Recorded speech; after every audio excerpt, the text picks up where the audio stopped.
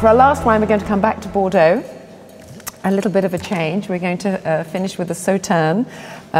This is Château de Cosse, which is the second wine of Chateau Sec, and I know Chateau Sec has a special place in Mr. Chevallier's heart, because before he took over as manager of all the DBR properties, you looked after this for 9 years, I believe. Exactly. You were the managing director of Sec. Sauternes is very much a Bordeaux speciality. Mm-hmm. What makes Sauternes? What is so special that makes the Sauternes? In all the wines we taste before in the red, but also in the dry white wine we have in the company, in the group, there is one thing: we are looking after the disease coming in the vineyard, and especially with the botrytis, where for all those wines we don't need and we don't want any botrytis. And for the Sauternes, we need the same.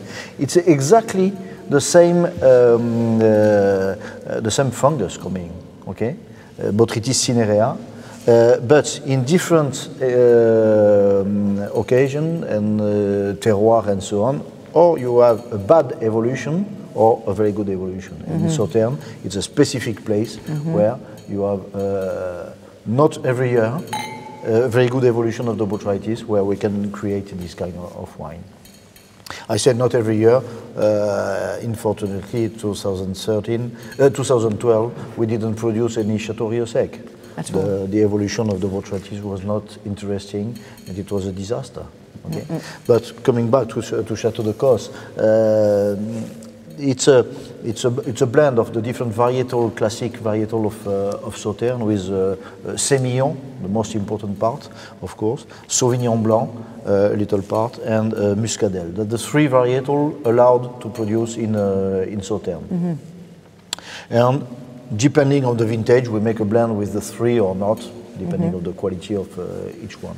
The harvest is made, of course, by hand, and is not the same selection from each plot of the vineyard. It's more day by day, depending on the evolution of the botrytis. We can pick in good or not so good condition and make a specific separate fermenting process in cask. And at the end, we taste all the different casks and we select the part to go into the Grand Vin, the second wine, and so on. But that's all technique. In fact, the most important is to enjoy the wine, and to find the real capacity to express and to explain what is a sweet wine, what pleasure you can have at any time of the day or the night. You can open a bottle of sweet wine of Sauternes, you drink with your friends some glasses, and if the bottle is not finished, you can put back the cork, put it back in the fridge, and enjoy it day by day for a few days. It's a wine that keeps for a long time, even when it's open. The possibility to be stored with an open bottle without any problem. And I think that's quite important for the restaurant trade to know as well, because it's a wine that you can open and you can keep and you can serve it the next day or the day afterwards if you keep it cool. For this special tasting, we open a half bottle of Château de Cosse to present also that we have some, but we have also single bottles or magnums or double magnums. Very, very depending on how many friends you have around the table. We think very often in the Anglo-Saxon world about Sauternes being a dessert wine, and we think about Sauternes being served with foie gras, for example. Okay, I know what you're going to say. Give us some other ideas. I think that the word dessert wine, it's really a disaster. No, it's a disservice to the wine. I agree. Because you can serve and enjoy the sweet wine and the Sauternes at any time. Of course, there is the classic service with the foie gras, which is very good all the time. It's a very French and classic evolution. But you have a lot of any possibilities with cheese, with roast chicken, with lobsters, with I want to say with Asiatic food, spicy flavors, and the confrontation between salt and sugar. there is a lot of possibility to make a surprise for all your friends. When you like the Sauternes, and you have to make understand to your friends that there is a lot of possibilities to drink. Yeah, it's a much more versatile wine than we very often give it credit for. And with the sweetness of this wine, you know, it's easy to start. Some people say that it's difficult to start an aperitif with Sauternes because after that the red wine. No, it's quite.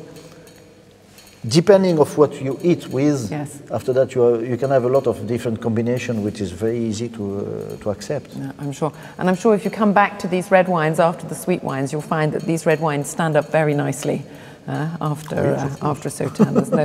There's no problem at all. I think what's very interesting about this, and a lot of people have put off sweet wines because they have certain preconceptions, but there's a lot of freshness in this wine. It has that acidity and freshness to it, which makes it so versatile. That's one of the difficulties of those kind of wine is to find the right balance during the fermenting process between the alcohol level, residual sugar, and acidity.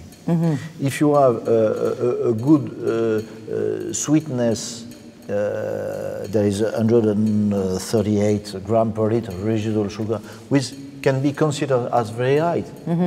If you don't have the freshness and the acidity in front of that, you have something unbalanced, too sweet, too fat, and not drinkable. So that's the combination between the three varietal and a more Sauvignon.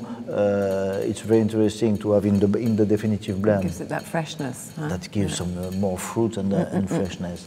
But you can have more or less the same result with only Semillon. It depends at what time exactly you pick, with the total noble rot or a part of noble rot and a part of good grapes. And well, it's a Sauternes for me. It's a very interesting estate where you can learn a lot of things. Even using in the red wine after that. It's a very challenging, very technical wine. Yes. Very technical wine. Thank you very much.